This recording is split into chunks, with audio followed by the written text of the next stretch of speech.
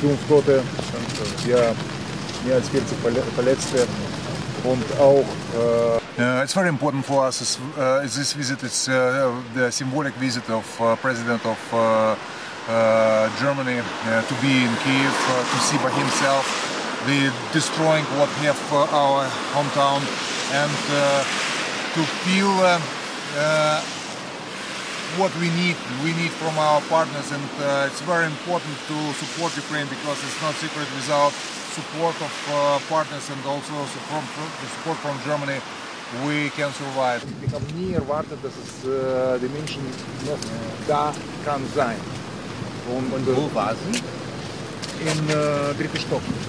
Im dritten Stock von diesem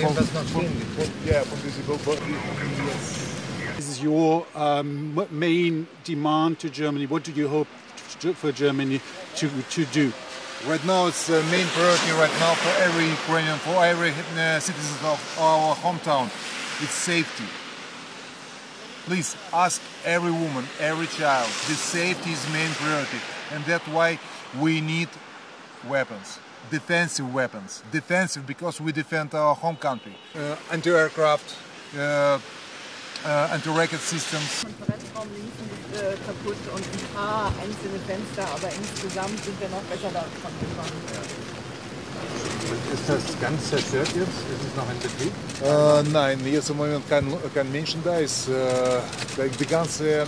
Unsere Verantwortung ist größer, als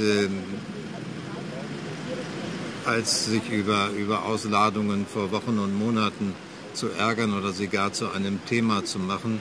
Wir sind hier, um zu signalisieren, wir stehen nach wie vor an der Seite der Ukraine, werden unterstützen, sowohl wirtschaftlich, politisch wie auch militärisch. Und dass das notwendig ist, sehen wir hier an dem Haus hinter uns, an dem die Zerstörungsfolgen ja ablesbar sind. Und da es vor allen Dingen Bedrohungen aus der Luft sind, konzentrieren wir uns im Augenblick auf Aufgaben der Luftabwehr. 2 Mehrfachraketenwerfer stehen jetzt zur Abholung morgen oder übermorgen an der Grenze nach Polen bereit.